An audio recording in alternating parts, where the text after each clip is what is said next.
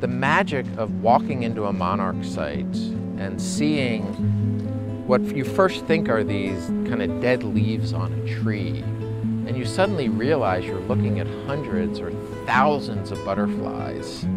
I think they're actually the epitome of beauty to a lot of people. I'm Stu Weiss. I'm a conservation ecologist. I've been working on California monarch butterflies since 1990.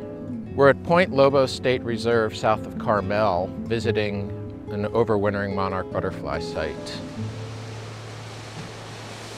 They come to sites like this right on the California coast to find a very mild climate where it's not too cold and they don't freeze, and also it's not so warm that they're active all the time and they burn up their fat reserves. Because the whole idea of overwintering is to just really hunker down and conserve your fat reserves that you brought with you from the migration. A couple of things to notice about this site is it's a very open amphitheater, very open to the south. It provides wind shelter, a mixed light environment with some very open areas, some very closed areas, and areas of intermediate dappled light in between. And it's very close to the ocean, so that even on the coldest days, it rarely freezes here. They form these pretty tight clusters. They're very comfortable being right up next to each other. Monarch butterflies and other insects don't produce their own body heat except by a very expensive process of shivering. Sometimes they'll end up on the ground. They'll get knocked off by the wind. They'll be too cold. You'll see them on the ground kind of shivering to try to raise their muscle temperature so they can fly. If they just bask in the sunlight, they warm up their bodies and their flight muscles work. These monarchs that are here overwintering were actually born in the mountain ranges from here to the Rocky Mountains up into British Columbia.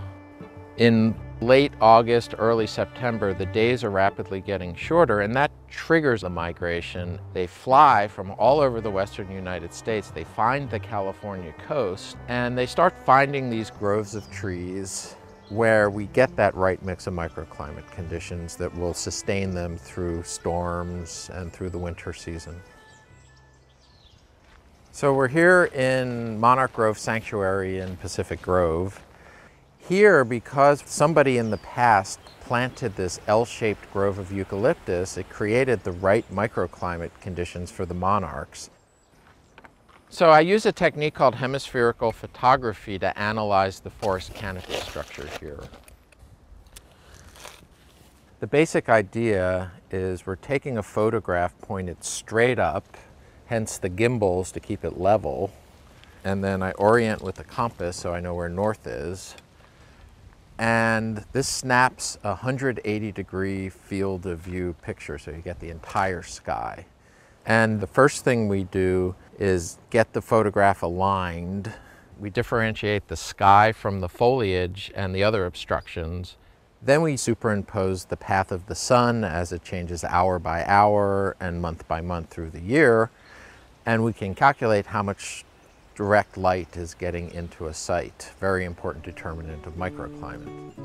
So we took the results of the fisheye photography and we've made recommendations to plant this second row of eucalyptus to reinforce this southern boundary. The idea is that we want to create that kind of amphitheater-like habitat that has the wind shelter but also has the right light environment so the monarch can always find those good spots.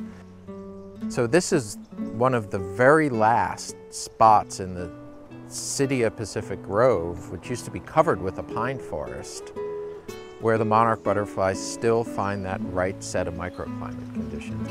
That's the way it is across most sites in California. It's non-native eucalyptus that are now providing the habitat for the monarch. So it kind of breaks down some of those barriers in conservation, ideas of native always good, non-native always bad. Because this site has about 2.5 acres of habitat.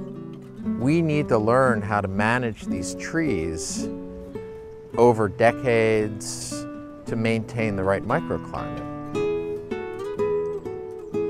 Everybody I know, everybody I watch at these sites walks in, they get that same kind of smile on their face. So we just get this real joy from being in these monarch habitats.